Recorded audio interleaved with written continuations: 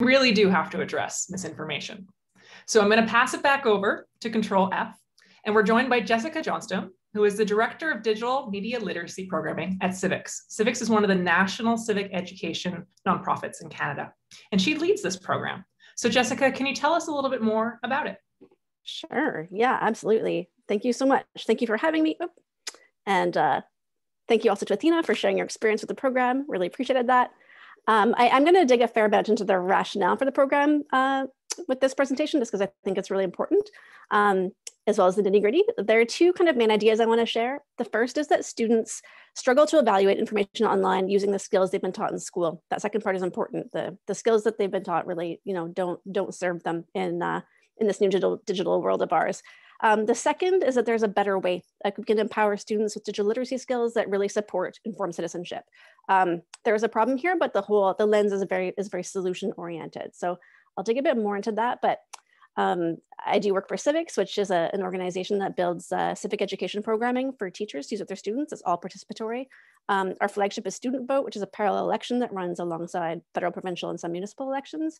And we're in nearly 80% of Canadian schools with that. This is all through building work with teachers, and it's how we kind of get our programming out there in general. So in recent years, we've really refined our work in media literacy because we know for democracy to work, people need to be informed and engaged.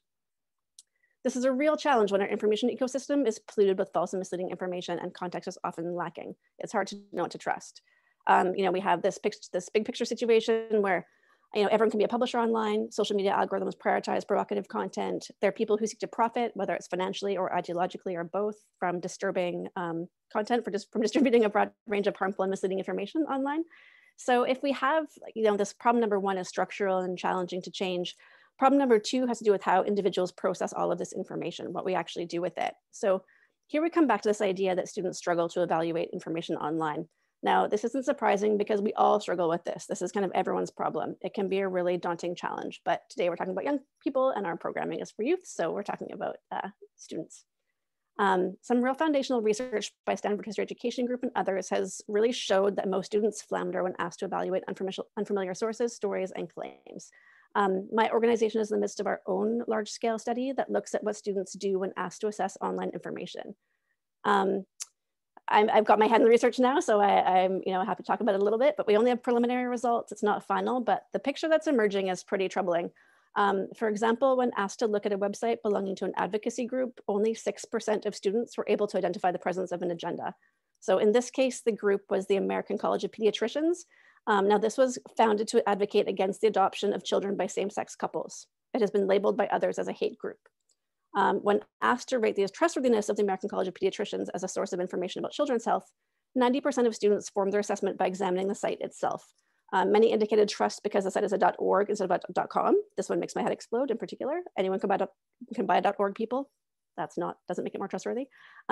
Other commonly cited features include the absence of ads, the professional appearance of the site, as well as the quality and the quantity of the information available.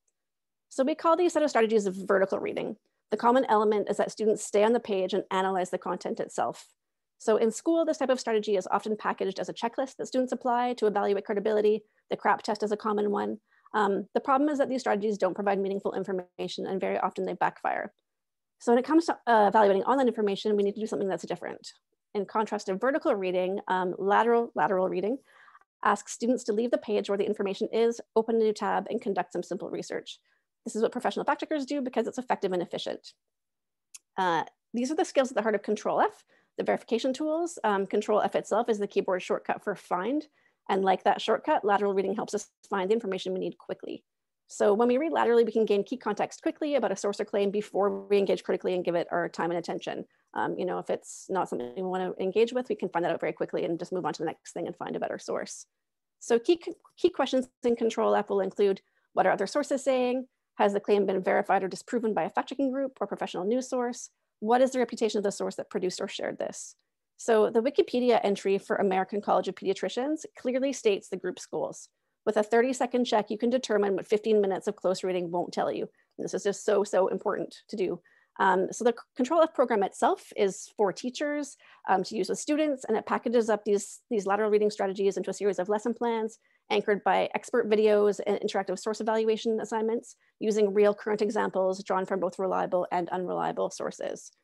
So over the course of our research, we have had more than 3,000 students go through the program since it launched in September. And the feedback has been really overwhelmingly positive from teachers. You know, we hear a lot about how needed these tools are and how digital media literacy is a fundamental life skill that applies kind of across curriculum. So through our research study, we are also seeing some quantifiable results from the program. On post-test, close to half, 45% of the Control-F students successfully identified the agenda of an advocacy group. This time it was a climate change denial organization. And again, this is in comparison to just 6% on the pretest. So there's clearly a lot of work to be done. We can all get better at this. But we're really excited by the potential of lateral reading as a new standard approach to digital media literacy education, and Control-F as a way to support informed citizenship in the classroom. Registration is free, it's available to all teachers, the materials are in French and English, and everything's available at newsliteracy.ca. We can share the other information, after. Yeah, we'll definitely share the website. When Adele shared it with me, it blew my mind. It's a fantastic website. The curriculum is all there. It's easily accessible. So it's great. And now to